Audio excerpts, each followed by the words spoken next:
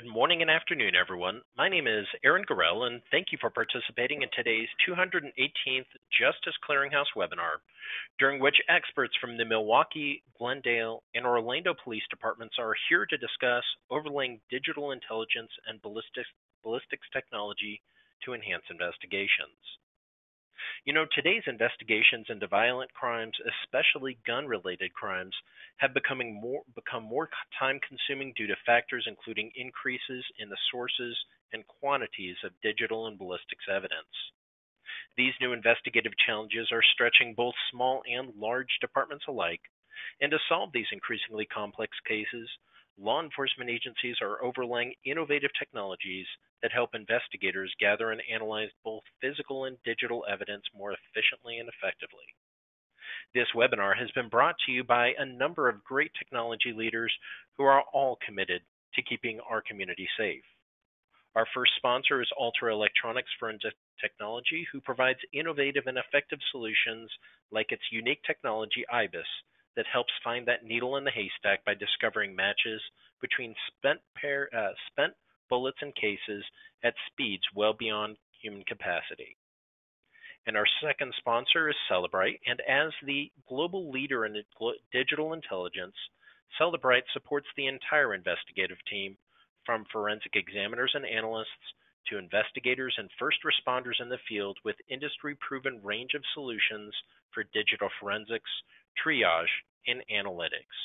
And last but certainly not least, ShotSpotter is used by more than 90 cities and is the leader in gunfire detection, location, and forensic analysis for police departments and campus security personnel. Now, we do have three speakers, including Shannon Kale of the Milwaukee Police Department, Trevor Good of the Glendale, Arizona Police Department, and Ed Michael of the Orlando Police Department. Shannon has been a crime analyst in the Milwaukee Police Department's Fusion Center for 4 years, and her role consists of criminal case investigations and tactical analytical support. Detective Trevor Good has been with the Glendale Police Department for 13 years and is currently assigned to the Gun Violent Crime Squad. He routinely utilizes multiple technologies in developing his gun crime investigations. And lastly, we have Ed Michaels, and Ed is a detective and digital forensics examiner with the Orlando, Florida Police Department. He has been involved with digital forensic investigations and research for 8 years and has consulted on cases around the world, including the Boston Marathon bombing, political party hacking, and terrorism incidents. And now, very briefly, before we begin, I'd like to share with you some information about the Justice Clearinghouse. The Clearinghouse is the only peer-to-peer educational program for justice professionals that emphasizes the multidisciplinary nature of an effective justice system. Through our year-round virtual conference, our audience and subscribers begin to develop a comprehensive understanding of the justice system while breaking down many of the misconceptions that plague our systems. While live events are free to attend, subscribers do receive 7x24 access to recorded webinars and are eligible to receive certificates of attendance. If you're not presently a subscriber, I'd invite you to join today and support the work that we're doing here. So the last three things I'd like to address with everyone is some basic housekeeping items. First, the event is being recorded and scheduled to last about 60 minutes. Second, this is a listen-only event, but you can type in any questions you have through the GoToWebinar toolbar, and we'll take as many as possible at the conclusion of the formal presentation. Third, our sponsors have made the presentation materials available for download under the GoToWebinar toolbar, and if you look under handouts, you should see the PDF there. And finally, after today's webinar, there will be a follow-up survey, and we ask that you complete it. Your feedback helps us shape our future schedule of events. And with that, I'll go ahead and turn it over to you. Jim, it's all yours. Thank you, Aaron. Hello to everyone, and thank you for joining us. Today, we're going to discuss how to enhance crime gun investigations by overlaying technologies.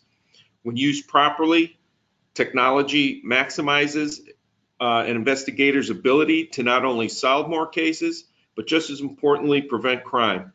In every region across the U.S., we see a large percentage of shootings being committed by a small percentage of the criminals.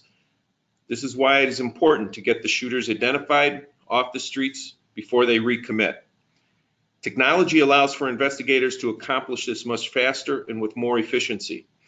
giving them the ability to share information across jurisdictional borders, to link crimes that would not otherwise have been linked, thus generating additional leads for investigators, and to give prosecutors evidence to corroborate witness testimony. Next slide, please. You see here a list of just some of the technologies that can assist you. Certainly, this is not an all-inclusive list. It's important for you to know that technologies are available not only through your agency, but in your region, and how you can use these technologies. Now you're going to hear about investigations where intelligence derived from multiple technologies was used to solve crimes. Our first presenter is Shannon Kale from the Milwaukee Police Department. Shannon? Good morning or good afternoon, depending on where you are. I want to just give a brief understanding of our NIBIN program in Milwaukee. We implemented the NIBIN program within the police department in late fall of 2013. Our first NIBIN lead generated was in November 2013, which helped match a ballistics evidence found at a 2010 homicide to a 2013 shooting. So right away, we have seen success with this technology. But it wasn't until January of 2014 when we were able to leverage multiple technologies along with the NIBIN technology to have our first biggest success. Next slide, please. So if you notice from this map, we were seeing an increase of firearm-related incidents scattered throughout one of our districts. This is District 3. From November 2013 to February 2014, we saw 175 incidents involving firearm-related crimes. And in these 2 months, we were getting questions from our command staff. How do we deploy to this area? What are the patterns that we're seeing? What's connected? What do we even do to intervene or be proactive in this case? So one of the things that we said, well, what other type of technology do we have on top of our reported crime that we can overlay with us to give us a better understanding about this location? Next slide, please. So we also have ShotSpotter at this time, and within a the same 2-month range and in this area, we had 46 ShotSpotter alerts. So that tells us that not only was there firearm crime at these incidents, but someone discharged a firearm. So that gave us an opportunity to go to those areas to collect the ballistic evidence to be placed into the NIBIN machine. So what did we find? Next slide, please. What we were able to find were 9 incidents connected together through ballistic evidence. There were 3 armed robberies, one of them that turned into a non-fatal shooting, 4 ShotSpotter alerts, and 2 shots fired into a home. What this does for us is this gives us an opportunity and a starting point to help focus our police department resources in an area in hopes to solve this case. Next slide, please. So after doing law enforcement strategy and reading through all the incidents and developing an MO and coming up with a plan of action, we were able to send our detectives and our officers in that 4x8 block radius. And in February of 2014, we received a call that there was an armed robbery in progress. Those detectives and officers that were deployed to that area regarding the NIBIN case were able to respond immediately. They talked to the victims and were able to obtain suspect descriptions and vehicle descriptions, where then within 10 minutes they were able to apprehend 1 adult and 2 juveniles. Within that vehicle, they were able to recover a firearm and a victim's cell phone from a previous armed robbery. That cell phone was sent to our technology unit, where they were able to use Cellbrite to download the media on that phone. What they found were 2 videos that were very incriminating, showing our suspects sitting at a table with the firearm, as you can see in the blue box, sitting next to it. This helped give additional layers of information regarding this case in hopes to get better charges on these individuals. Next slide, please. Sometimes it's really good to have a visualization to understand all the technologies together in a timeline. So we were able to create this timeline that shows ShotSpotter along with the ballistic matches and then the individuals that were apprehended at the end. These timelines are very helpful products to aid in investigations during interviews and QPs. We've also seen them to be helpful for the district attorneys that don't really understand the NIBIN program, and when it's all laid out, it kind of brings to light certain things that they might not have seen just reading through reports. Next slide, please. So bad news is the juveniles were not charged regarding this case. At the time, they were 14 and 15 years old. However, the adult was charged for felon in possession of firearm and was sentenced to 6 years in prison.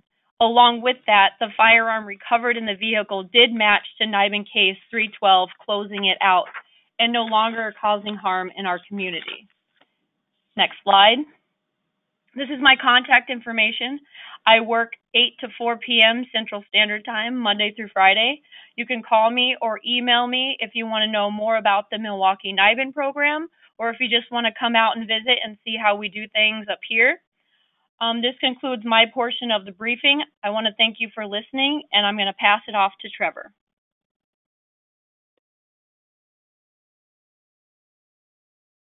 Good afternoon, everybody. I'm Detective Trevor Good with the Glendale Police Department. I'm going to present a case that I worked on that's going to kind of tie in all of these technologies.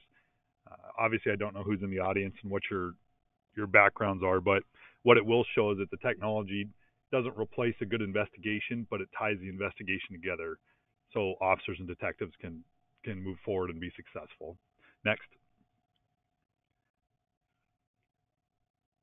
So obviously, as you guys can see on the screen, in 2015, we had a shooting that happened in a known gang neighborhood in the city of Glendale.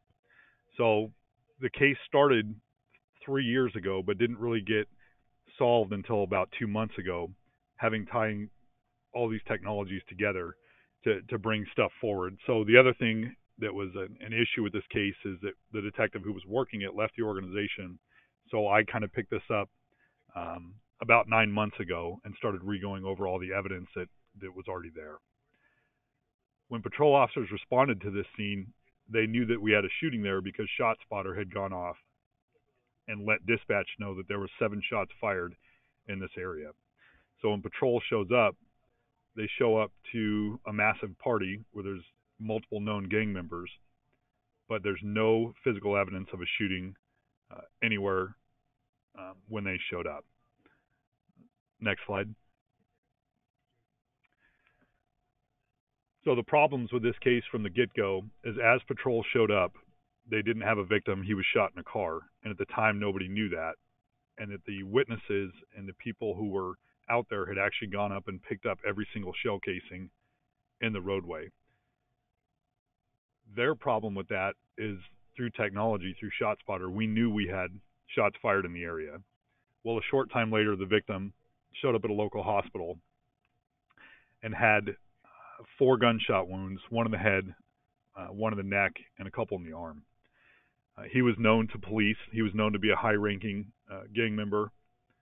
And at the time, we didn't know the suspect, who the suspect was. However, the suspect was released from prison the day before and had a GPS monitor on his ankle. So one of the detectives that knew of the suspect called into parole, got his GPS coordinates, which put him at the area of the shooting at the time that ShotSpotter went off. So now we're starting to have a little bit more because we had a victim at a hospital who we believed was going to die at the time due to the headshot wound. No, we have a shooting because ShotSpotter indicated we had a shooting, even though nobody on scene would really give us any information. Next slide.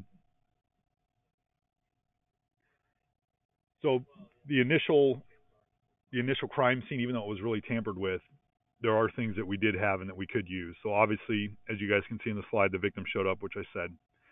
The car that the victim was shot in was actually the car that he came to the hospital in. So through a shooting reconstruction, we could show the directionality of the bullets that were coming into the victim in the car, not necessarily where it was, obviously, because the car moved. But we could we knew that the shooter was outside of the car, shooting into the car. As I said before, that was learned that night, the suspect had a GPS monitor on him, so we could put him in the place that the shot spotter activated within, I think, about 30 meters of where they pinged off of each other. And then very shortly after the shooting, the suspect cut off the bracelet for his monitor. Next slide. This is the actual shot spotter report that I printed up and added to the report. So those of you guys who don't have shot spotter or aren't using the technology, this is the actual report that is generated from the technology that we use and submit to prosecutors. So it gives you the exact date and time. It gives you the number of shots. It gives you the GPS coordinates. So even though we didn't have the casings, I can still show that a gun was fired there. And also, if it was a revolver that was fired, we wouldn't have shell casings anyway. So the technology really worked out in this case for us, and it's worked out in several other cases for us. Next slide. So in the meantime, our victim's not super cooperative. He's related to the suspect. This is ultimately our suspect's a high-ranking Mexican mafia member, and this is over a dispute over basically turf for narcotics trade. But the suspect at the time is the only marked or made Mexican mafia member in the state of Arizona that was outside of custody. So his job being outside of custody is to make money for the Mexican mafia. So these are surveillance photos from two separate bank robberies that he did while he's out. The one on the left happened in 2017, December 1st of 2017, and the one on the right was just a couple of weeks before that.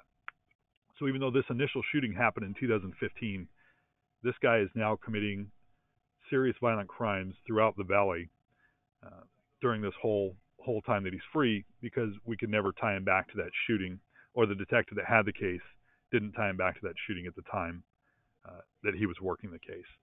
Next slide. So the crimes that I now know that he did in between that shooting and the time that I start working the case are 6 bank robberies that are all takedown bank robberies that he did with one or two other subjects, where they would enter the bank, fire a shot off, and then have everybody get down on the ground and rob the bank. So these weren't non-violent offenders who were walking into banks and handing notes. These guys were going in, firing a gun off every single time. And in a couple cases, we got lucky and they left shell casings behind, which is how we got them linked up to these crimes via NIBIN. Also, there was 3 known homicides, and all 3 of those are still ongoing, so I won't give you guys too much information, but they're all gang-related homicides that NIBIN tied back to this suspect and another one. Next slide. So back to that 2015 shooting, he's suspected of it, but we can't prove it. But what they did do was violate his parole, or have parole pull his number for cutting off his GPS monitor. Undercover detectives from the Glendale Police Department locate him, start surveillance, and ultimately execute a search warrant on his apartment. Inside of that apartment, there's multiple guns located, to include an AK-47, a revolver, and a 9mm pistol. Well, this suspect's DNA is found on that 9mm pistol. We take that gun and test fire it and put the casing into NIBIN. That casing correlates back to some of the bank robbery cases. So now we know that that gun is the gun used in some of the takedown style bank robberies. Next slide. And again, because I don't know who's in the audience, basically what NIBIN is when a gun's made or manufactured, in that process, there are tool marks left onto the gun. When the gun is fired, those markings are transferred to the bullets, are transferred to the casings, and that's what we're putting into NIBIN. NIBIN takes photographs, and we're able to correlate those between crimes.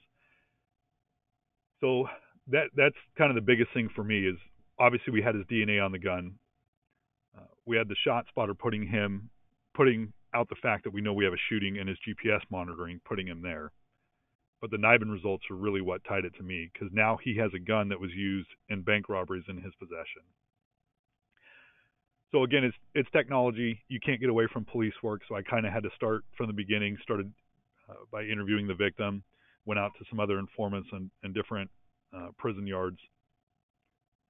Then I make a call to a prosecutor to kind of let him know what I've uncovered and just present the case before I send it down or before I make an arrest.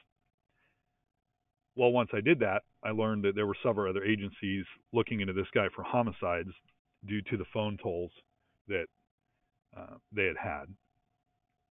So then I get brought to a table along with other organizations from other police departments in the Valley, the FBI, and now we're just starting to tie together all of his crimes.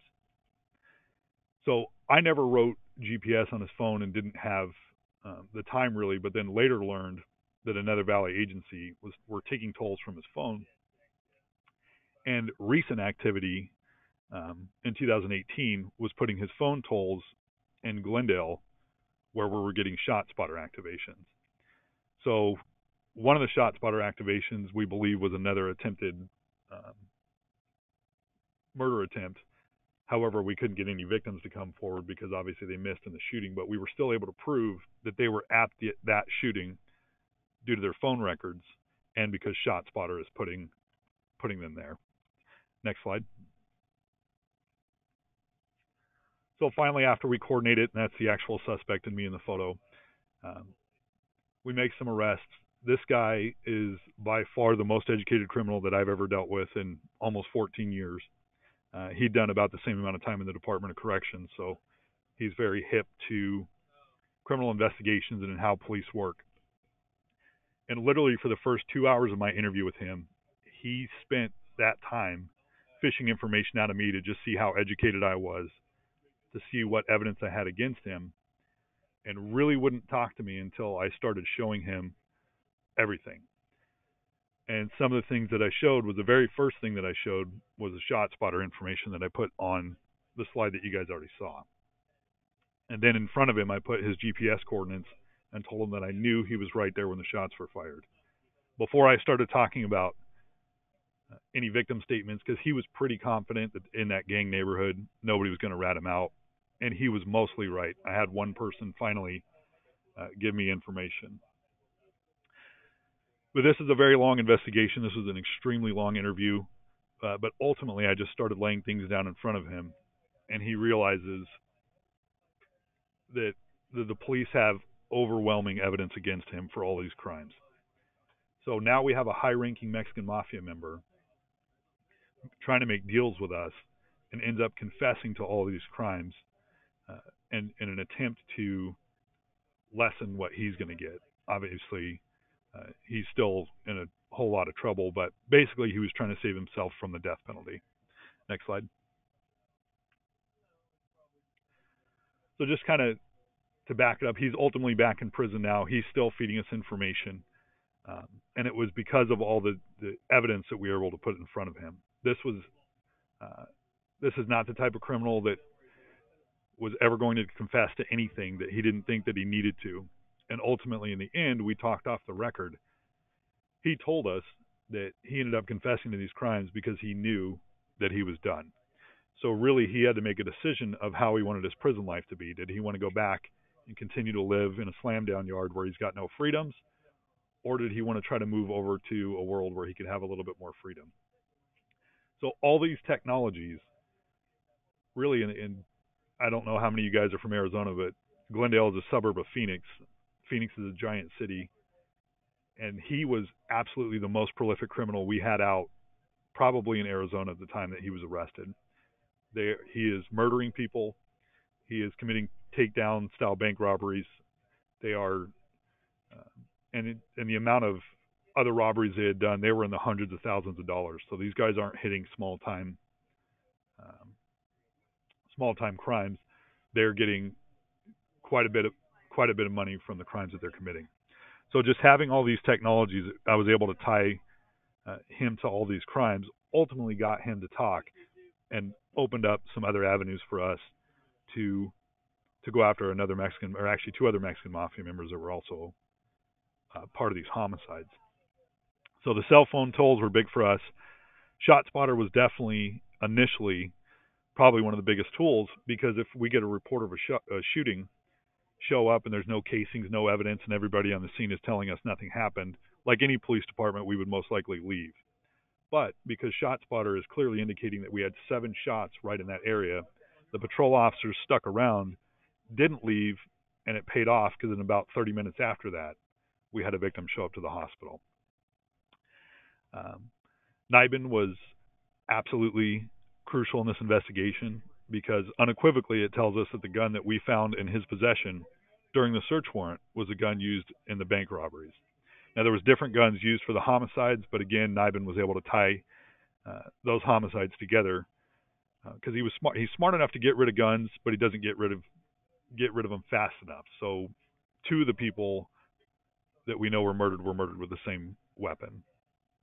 So all these technologies really came together. It took a lot of police work from a lot of different agencies. This definitely isn't something I did by myself, but it tied everything in for a successful prosecution. Next slide. And with that, I will turn it over to Detective Ed Michael. Thank you. Good afternoon. My name is Ed Michael. I'm a detective with the Orlando, Florida Police Department. I'm going to talk a little bit about more of the back end of the investigations, and using digital evidence to kind of fill in everything from the small gaps that are needed in your cases all the way up to really using them as a major part of your investigative work. Next slide. A little bit about me. I've been in law enforcement for over 20 years. I've been doing digital forensics for the past 8 years, almost 8.5 now. Went to college. My education's in information security and actually network intrusion. And like most people, depending on the background of the audience who are into digital forensics now, I started when it was mainly computers, and then obviously everything has gone mobile. So that's kind of where I've transitioned my education and background. Next slide. So a little bit about Orlando, Florida. We're known for the theme parks. We have Universal and, of course, Disney and SeaWorld, and we're close to the beaches on both coasts. But there's quite a bit in our nice city here and county, the metro area, that really isn't on the Disney tour. We have a fairly decent homicide rate that varies year to year. Within the past few years, we've ranked in the top 25 per capita. I think we're in the top 12 this year so far. Unfortunately, we just had a few last night. And a lot of the homicides we find are to mid-level and high-level drug activity and low-level gang activity. When you look at digital investigations, when you look at crime as a whole, we talk about gangs. Everybody's heard of MS-13 and Bloods and Crips. And really a lot of the local gangs that are common in every city tend to get overlooked for the more well-known ones.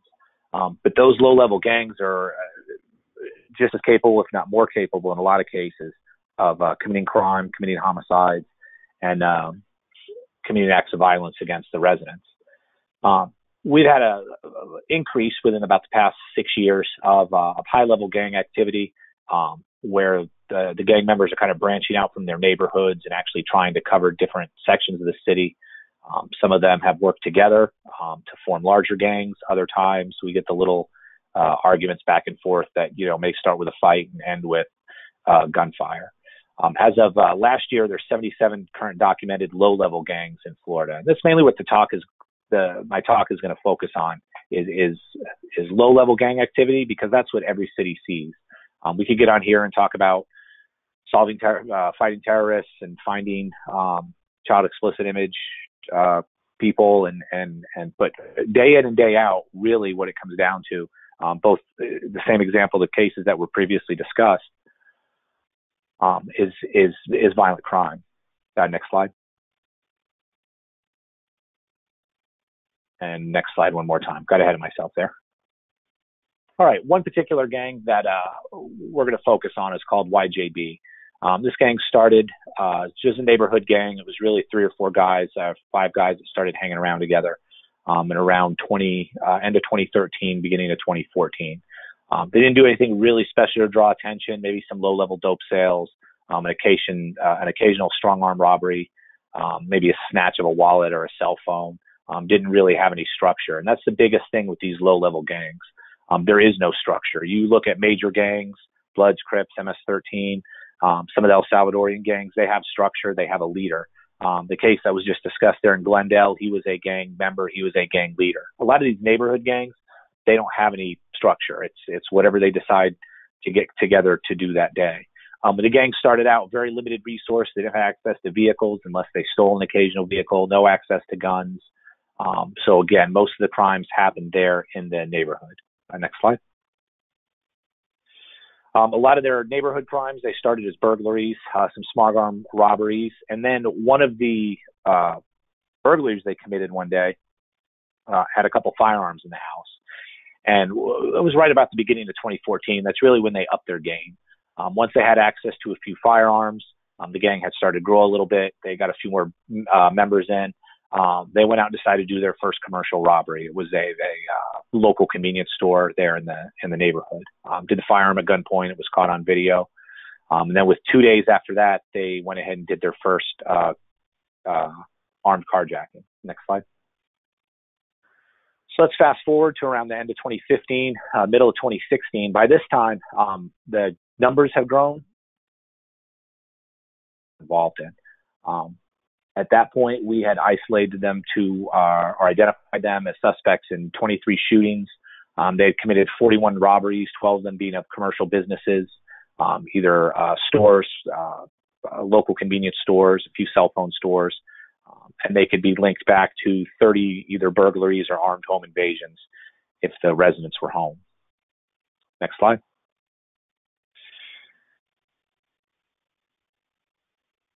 Obviously, they got more property, more money from pawning stuff that they stole and from victims of the robberies. And they started to come up with a lot more structure and a plan. What they began to do was steal Ford pickups. I'm not sure what was so attractive about the Ford part of it, but the pickup truck allowed them to basically blend in for one and load up in the vehicle. And they were pretty easy. They're pretty prevalent in certain places in the county here, very, very easy to get a hold of. They started burglarizing the pawn shops. They would take the trucks, they would drive them into through the barriers, hit those pawn shops for the guns, and they would burn the vehicles. They started branching out. This wasn't just around the metro area here of Orlando. They would go as far north as Jacksonville, as far south as Fort Lauderdale, and spent a lot of time out west towards the Tampa area. And then once they committed their crimes, they got their guns, whatever it is they were looking for, they would come back. We would find the vehicles, the stolen vehicles burned and abandoned, and would be left with really nothing other than just the video. They started doing the cell phone store robberies. They started hitting the stores they were just grabbing them off the display racks. Purpose there was to take those phones and sell them for additional cash. To the next slide. So some of the different agencies that were involved at this point, because the level of violence that they had reached and the branching out that they had done, our gang unit for Orlando Police Department, our robbery detectives, our violent crime detectives.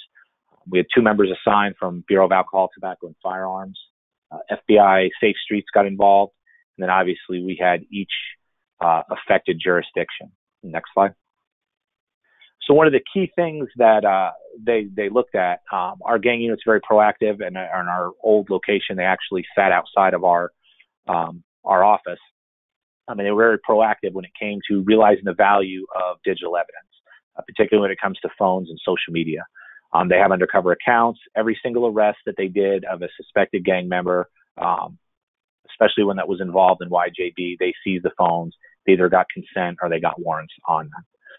They ended up generating UFED reader reports. If you're not familiar with Celebrite infrastructure or technology, it's basically a report that allows you, without a license, to go through search data that's been prepared for you, that's been prepared by an examiner. You can do your own tagging, your own bookmarking, things like that. It makes it easier for you to go through and find that information. It's do the next slide.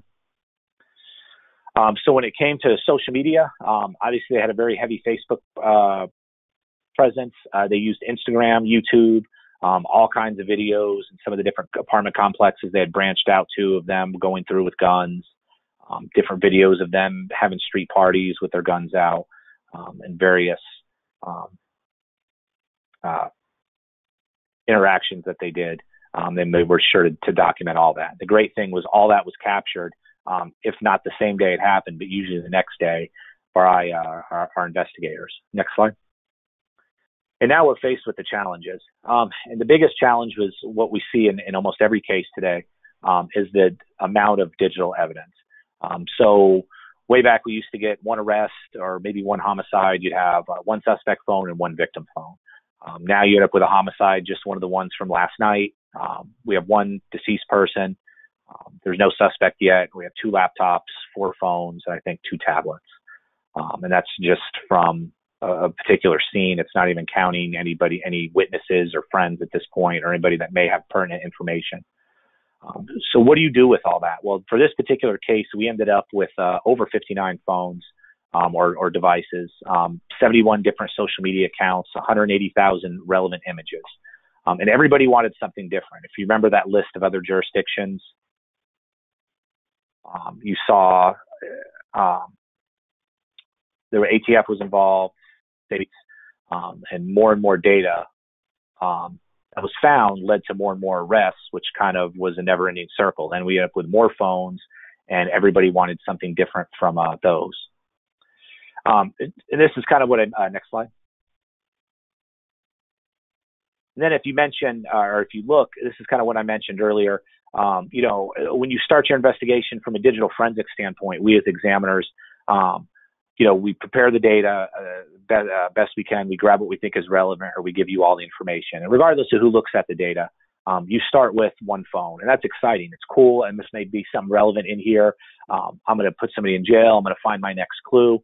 And then 2 phones, it's still pretty exciting. But then we get to 3 to 5 phones, sometimes a little bit more, and it kind of wears off. And now you've got sometimes multiple different types of reports if you've used different extraction technology tools in different formats.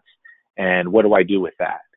If you add in 10 plus phones, the excitement's pretty much has worn off. Then you're overlooking information and evidence that may be relevant, because instead of being able to look at the big picture, you're just trying to focus on, is this one piece in here I want or not? You add in things like CDR, called detail records. I know Trevor said they played a very large part in his investigation, and this isn't even counting throwing, you know, a laptop, a desktop computer, any type of hard drive image. Let's do the next slide. So when it came time for prosecution, this is what they wanted. This is just a snapshot I took off the internet. This is some type of Russian gang, and this is what the prosecutors wanted. They wanted a gang leader. We wanted the members under them, and that's who we go after. We're to go ahead and work our way down, and that's great. That's phenomenal. It worked in that case, and a lot of cases. Next slide. But unfortunately, this is what we had. Again, there was no structure to the gang, and typically what we see, there's no leader to go after. There's nobody calling the shots. It may be 4 guys together. One of them decided to do a cell phone robbery one day.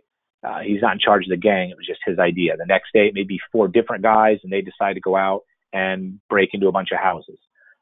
Again, there's no structure. There was no one person to go after. Next slide.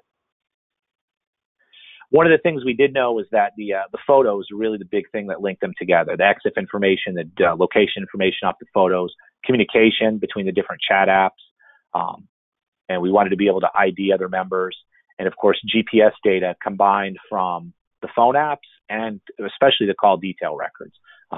Remember, I said they branched out quite a bit from Orlando to go commit a lot of their crimes. They don't know Tampa or Jacksonville or Fort Lauderdale. They use, just like anyone else would, GPS on their phone to navigate. So it was great to get that digital information and say, hey, you wanted to navigate to pawn shops in Tampa the night 2 were burglarized, and your GPS call detail records put you there as well. Next slide. We'll go down to the UFED reader. I kind of mentioned that before. The great thing about it, again, is once you're, if you have a digital forensics person, or if you're in digital forensics, definitely prepare that for your investigators. Give them a little bit of training on it. allows them to work with multiple copies of the same data. If there's 5 different people on the case, they get 5 copies of the same evidence, and they can each look for and tag and pull relevant information out that they're trying to find. It prevents duplication of work, and it really helps if you have overlapping agencies instead of trying to pass around a bunch of PDF reports or just pass around one single item. Go ahead and do the next slide. One of the things that really was a big help for us was Celebrite Analytics technology, particularly the enterprise technology. What this did is it took all those call detail records, cell phones, extractions, and it put them all in one place and allowed us to search across all those sets of data. I mean, if you think about over 59 phones, it allowed us to find photos that matched using the photo, some of the photo identification technology that's already built in. It allowed us to identify faces of people that weren't previously, that the photos would have gotten missed. It allowed us to put some of those social media images into it to see if those photos matched any of the ones in any of the phones that we were looking for. And it really was critical in pulling all of that information together. It was great because each agency could log in from the forensic lab standpoint. We could kind of do hands-off, gave people instructions, a little bit of training on it. They could log in, they could go through and do their own work, their own tagging, and it was seen across the case. So if one of the gang detectives said, hey, this photo is important, I want the prosecutor to see it, when the prosecutor logged in, they could log in and see, hey, here's this photo, and I see why it's important with some comments on there. The biggest thing, it allowed them to do their own searches. Let's do the next slide.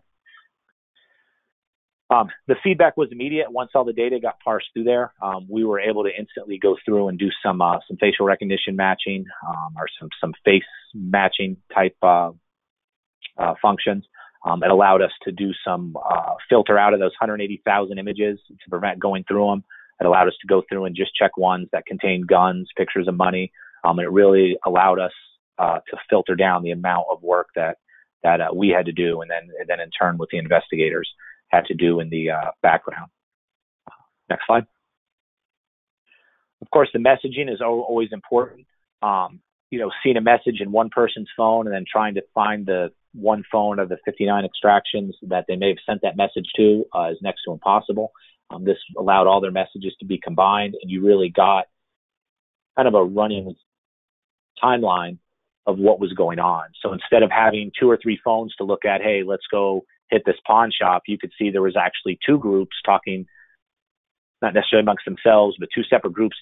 One was doing burglaries at night, and another one was doing pawn shop robberies. And by combining all that together, it really gave you a nice overhead picture of what each one of the members was doing as they went.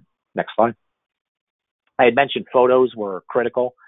This is one of the photos taken after execution of a SWAT warrant. The guy was in the vehicle. He was just about to back out when we stopped him. And you could see the vehicle, one of the handguns was right there. But it's great because he took that picture and he sent it to a few other people. And in that picture was GPS coordinates, obviously where he was. But then the other people who got that photo, we could turn around and link the communication back to him, so we know that they knew each other. They were sending pictures back and forth. It also allowed us to put people together. If here's a photo of me and a gun. I sent it to 2 or 3 of my friends. The EXIF information shows you guys together along with call detail records that night. We know that you guys were together for whatever might have been done. Let's do the next slide. Probably one of the most basic functions that it done is really one of the most practical, and that's the diagram analytics, or example of the whiteboard here. This is what we were able to give the prosecutor focusing down. One of the things to show and charge under RICO is you have to show a criminal enterprise and a conspiracy. And this is one of the things that we use to present both to the prosecutor and the jury to say this is the communication between all of them. This generated fairly quickly after we did the case. In fact, within a couple minutes of the gang members, or not gang members, but our gang officers coming in and looking at this, they actually identified 2 more people that they had no idea about. Their names hadn't popped up just from one of the charts right here, and they were able to go out and identify them through social media. Next slide. I focused a lot on obviously violent crime because that's kind of the theme of the webinar here. But think about other cases that if you're in digital forensics that you work, or that your lab works, or that you're seeing. We try to incorporate some type of analytics in almost every single investigation that involves more than one or two devices. Some of the ones we've been most successful with are the heroin overdose cases. We'll take all the heroin overdose victims. We will put them inside the analytics product, and our goal is to try to find a link between them, some type of dealer. So far, we've been successful with two. There were two separate human trafficking cases. One was a young lady. She was 16. She was basically dumped at the side of the road by the hospital. It just would have been listed as an overdose and unattended death. Homicide detective took the extra step, started doing some interviews, kind of find out her and her sister were victims of human trafficking. Not one of them went to trial when presented with the digital evidence. We ended up with 19 devices in that. The last one just pled earlier this year, and he pled to 15 years. Any shootings that you have, and I know we talked about both these in both Glendale and Milwaukee. We've had an influx of Puerto Rican gang activity, honestly, since the hurricane last year. So we've seen an uptick of those, and there's really a lot of information in there that ties between Orlando back to Puerto Rico and even down to Miami, as far as tying all that together. Any club shootings, and again, any recent cases you have in organized gang activity. So, like I said, the big theme of it is how do I get all this digital evidence to view it? And regardless of the product, having some type of analytic tool is definitely critical to getting that combined in some type of easy format. Next slide. I thank you all for your time, and we'll give you back to Jim. Thank you, Ed. Well, we heard from the three agencies, the three presentations, three commonalities in each of those presentations. We had firearms, we had phones, media outlets such as computers, tablets, getting not only the phone numbers, the call detail records, but also the images. And the third commonality was multi-jurisdictions were involved. All of these investigations and all these criminals, these crime gun cases, very rarely will it be one jurisdiction where these crimes are committed. Criminals don't know jurisdictional boundaries. As investigators, you can't either. It's critical to be able to network and utilize a regional approach when investigating crime gun violence, and information systems available to law enforcement to be able to reach across the jurisdictional boundaries. I thank you for your attention and attending the webinar today, and turn it over to you, Aaron. Sure. Thank you all very much. Really great job presenting. We have received a number of questions already, and if folks want to keep on submitting them, we'll get through as many as we can. Ed, I am going to send you the first couple of questions here because I know that your time is that you have to drop off right at the top of the hour. So for you, Ed, do you have any suggestions on how to manage the complexity of the case, especially when you have multiple agencies, technology constantly coming in? Or some best practices that you can share with the audience? Some of the key things we do.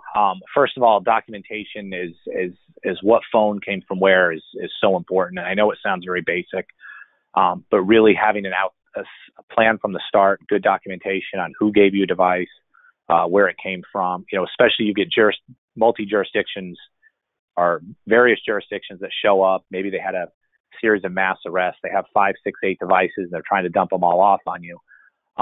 Really starting with that is what we found is key. We actually start diagramming by hand early. There's a couple different free tools out there, at least for the diagramming part. We'll put maybe a victim, something in the center, a key focus, a victim, a business, and then we actually start drawing lines off of that.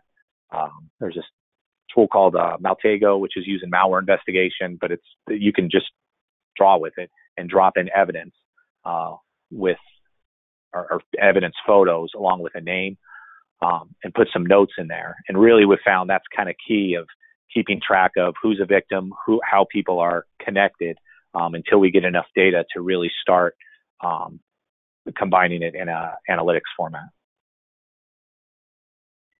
Great. Thank you so much. And actually, I've got someone here who wanted to say hey from Frankfurt, Germany, from Stefan. So I'm assuming that you know who that ends up being. Yes, I do. And another question for you: did you get all the information using the Celebrite Analytics Enterprise? Was that what you ended up using, or? Yes. That's what we use to combine everything together. We have access to multiple mobile forensic suites here in the lab. Celebrite, Oxygen, XRY. Celebrite's our primary tool, but that was the only analytics tool that is. I don't want to say that's available, but that's the only one that met our needs by far more than the other tools. That was definitely key in being able to ingest any type of image or data. Got it. And that's really what helped solve it for us. And then is it used by all of your special teams and investigative units? And do the patrol units ever use the technologies? Yes, actually, well, our patrol officers are trained as part of their orientation to come in, and they're trained how to seize digital devices, what devices to turn off, that they have to leave on, what ones they need to bring to us directly. They have to, all the digital exams, extractions have to come through the lab. And we have a couple special detectives that are trained as well to aid us in their cases. The majority of it's our detectives and specialized units, but we probably get, say, probably 30% of our intake cases are from various patrol units as well. Great. And then finally, could you talk a little bit about the specifics of the search warrants on the phones that were collected? I'm not sure if I understand the question. I'm guessing they were maybe search warrants. Got it. Okay. Well, I would ask the person who asked that question if you could provide a little bit more information about what aspect of the search warrant that you would be interested in. We did just receive another question. How problematic was it in terms of getting through the security on the phone, passwords and encrypted phones and so on? Obviously, as we progressed later in the investigation, things became a little more problematic. We have things like, Android encryption. Android 7 was released, and they were stealing phones so they could have the latest and greatest phones. That caused some issues. A lot of them I'll be honest with you, they loved Apple iPhones. And I would say probably at least 2/3 of them either were social engineered or cooperative in giving their passcodes up. Our gang unit did a phenomenal job of just building a rapport with them, and they'd show up with 8 phones and 8 passcodes, which is just, obviously, we want to take care of them and get those in. Some of the other technologies we used, if they had, a lot of them are low income areas, they didn't really have computers at home to get any type of advanced pairing record or anything from. So if they weren't cooperative, we used an investigative process. We used a search warrant to Apple to get their iCloud account, and we got a lot of data that way. As for some of the encrypted Androids, the ones that we really wanted into, there was 1 or 2, I believe, we sent to Celebrite Services, and I believe the other 3 that really gave us a hard time. We either eventually got the passcode or the technology improved, and we might have gotten it within a week or a month, but within a few months, through updates, the technology improved, and we were able to get access that information. But by far, the best success we had was from the investigators obtaining the passcodes. Got it. Great. That's really great advice. And so for any other presenters, have you all noticed an increase of tradecraft in regards to phones, such as using all burner phones, switching out the SIM cards, turning the phones off during the crimes, surveillance phones, GPS, and so on? I'm wondering if there's a trend in tradecraft of street games that are similar to some of the terror cells. So it's a big question, and feel free, anyone who wants to jump in and answer that one.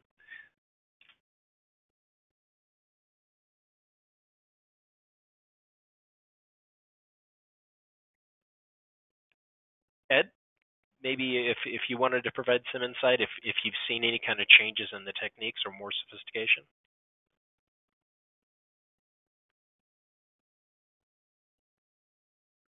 This is Shannon.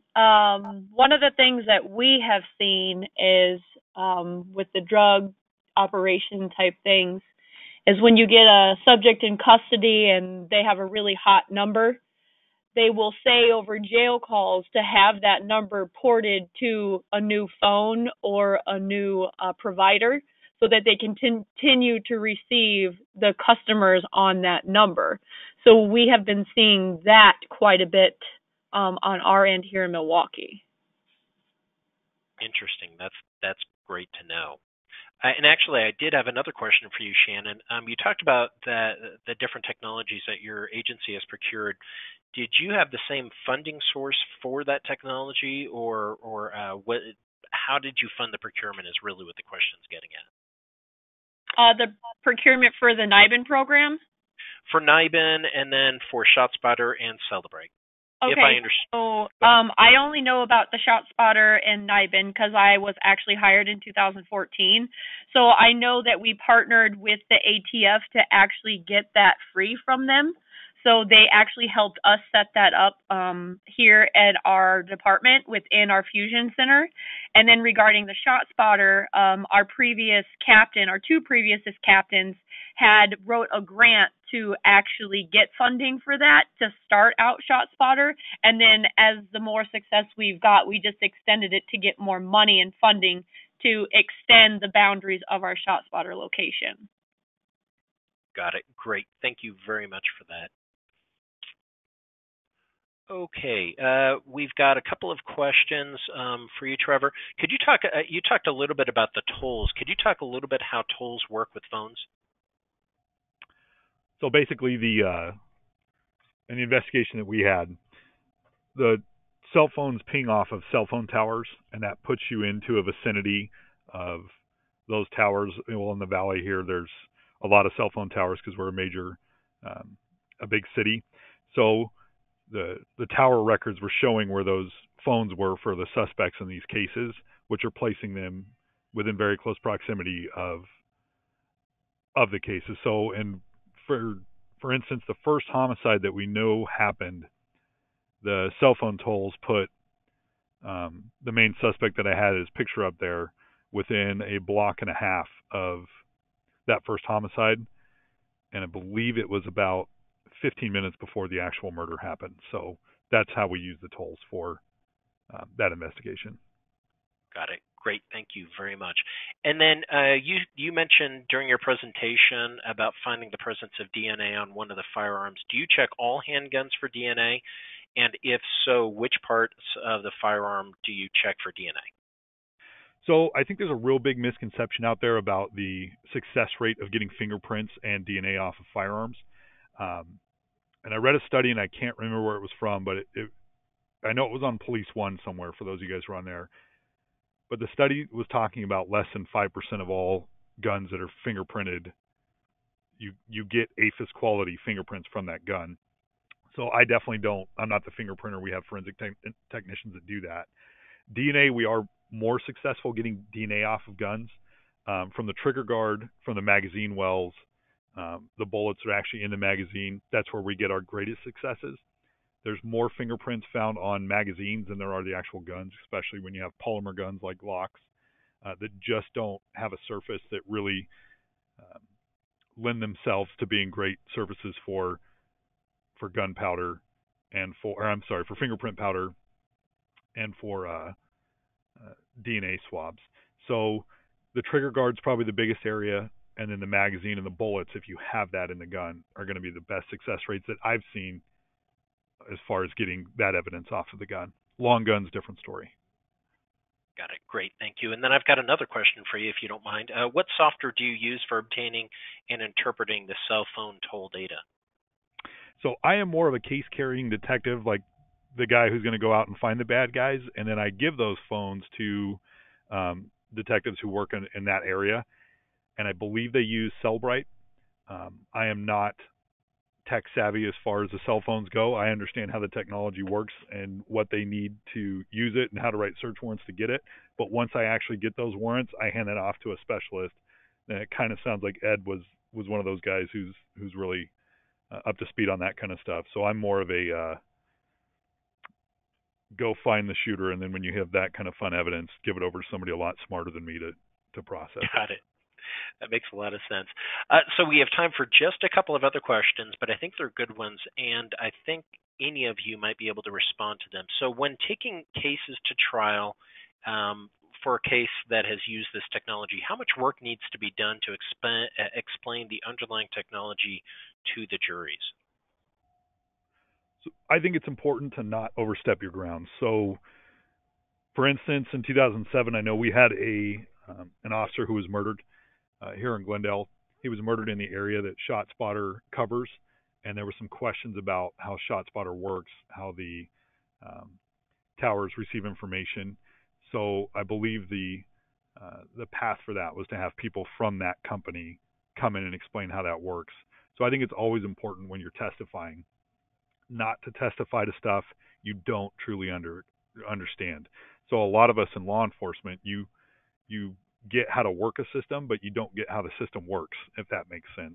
So it's important not to talk like you're an expert when you're not, because that's how a defense attorney is really going to open up and hammer you. And a great example of that is, I think probably most of us listening and most cops understand what DNA is, but to truly understand how DNA is translated is probably something you should leave to a scientist who understands the science behind it, and not the cop version of, well, I know your DNA's on that gun because you touched it, if that makes sense.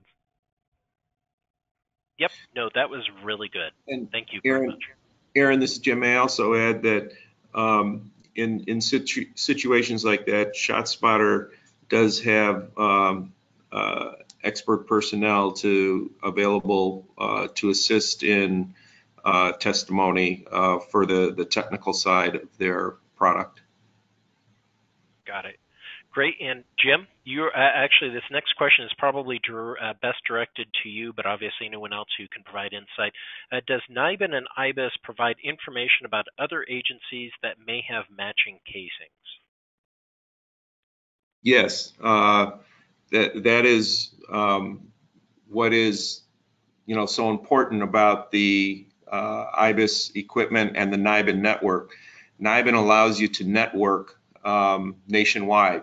So right now we're approaching over 200 sites in the country, and not only are there 200 sites, but there are multiple agencies utilizing those sites. So law enforcement agencies, can connect, network with each other, and they're automatically sharing information across jurisdictional borders. Great, thanks so much. And I really want to thank you, Jim, all of our sponsoring organizations, Shannon, Trevor, Ed. Thank you guys so much for sharing your expertise today. Thank you to our audience for participating in today's Justice Clearinghouse webinar. And with that, this concludes today's webinar. Have a great day, everyone, and please stay safe. Bye now.